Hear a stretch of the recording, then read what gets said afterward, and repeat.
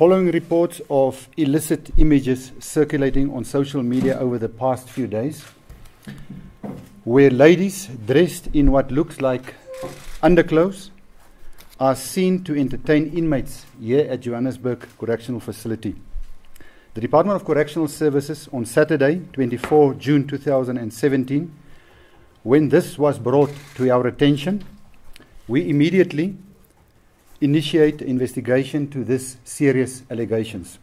According to the report we received on the preliminary investigation, the pictures taken were of an event hosted in line with June Youth Month celebrations on the 21st of June at Johannesburg Medium B Correctional Centre.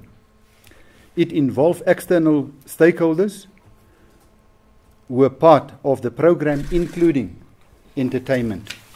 However, it transpired that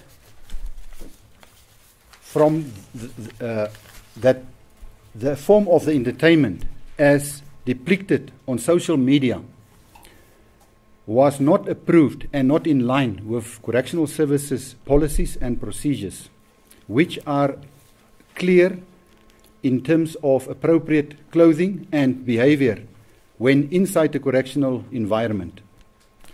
The management of the event should have never allowed and immediately halted this type of explicit entertainment as pronounced by our policy.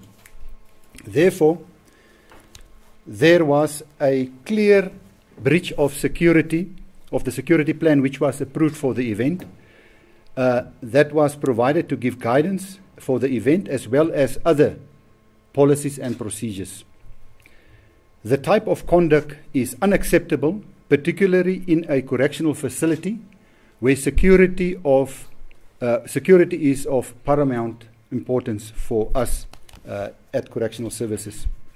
At this stage, the preliminary findings indicated that at least 13 officials will be served with letters of contemplation of suspension. The investigation is being led by a senior official on the level of a director who is not from Johannesburg management area. Following today's briefing on the preliminary investigation, the next report back is scheduled for Friday, 30 June 2019, where we will also be given an indication as to when the investigation will be completed. The Honourable Minister Masuta will be briefed accordingly. On behalf of the Department of Correctional Services, we want to apologize to the citizens of South Africa for this incident, which indeed is very disturbing. We will make sure that those found guilty face the consequences of their actions, and also that sufficient measures are put in place to ensure that similar incidents are not repeating itself. Thank you.